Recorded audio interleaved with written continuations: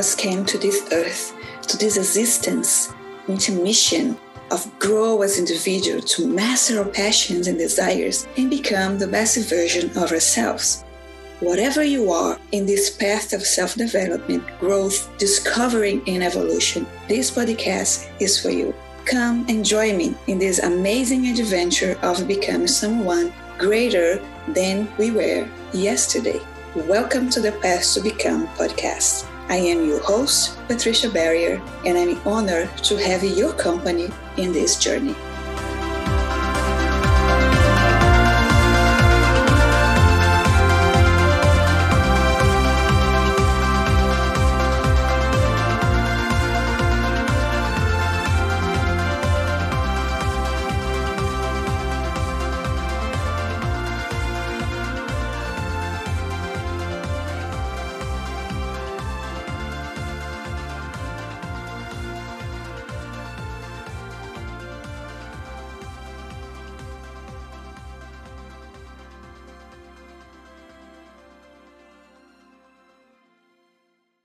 Thank you to be here in your new podcast, The Path to Become.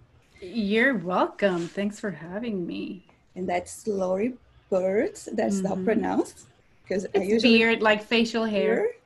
I usually pronounce wrong. Oh, it's terrible. And you are an author, a speaker, and a life coach. You are also a mom, for what I fish in your in your profile, and you have this passion to help families and empower women and moms to get a better version of herself. Right. So my question for you, you being also a member of the Church of Jesus Christ, it is, how often do you, let me see if I can put this right. How often do you see the women in our church do not reach their potential because they are so attached to thoughts that does not serve them? Mm-hmm. Well, attached to thoughts that don't serve them, I see women in the church, Christian women and women in general, they don't think they're enough. And because there's an idea or an illusion, right? It's an illusion. It's not something tangible. And I really love how one of our leaders say, Alberto, she says that there's no perfect member or perfect women. And sometimes we have this standard and we think somebody is just perfect because we think it. But it's an illusion. It's like fantasy. It's not real because you don't know. You see faces, but you don't see the heart and what's in their heart. And maybe the person knows how to put on a good face, on Sundays or when you see them, but they're but they're suffering inside, or they have a lot of turmoil inside or problems inside that they're so confidential or so sad and that they don't need to talk about them. But they're not perfect either, and they don't have the perfect life as we may or they may see it. So then we compare, and that's another big mistake, right? Oh my gosh.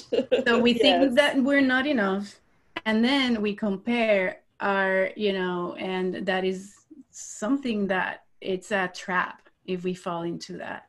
And that's why I think people are not living to their fullest potential, because they're allowing other people as image to weigh them down and think, oh, I'm never going to be able to do that. And they fall the trap of the overwhelming feeling that just make us do nothing in our own life, because overwhelming, at least for me, just giving me this sense of paralysis that I can't do anything. Oh my gosh, it's so much that I can't take it. And I used to joke with my husband that say, like, baby, Heavenly Father gives the man the knowledge to create amazing technology like internet, so then I could find you online and marry you. But then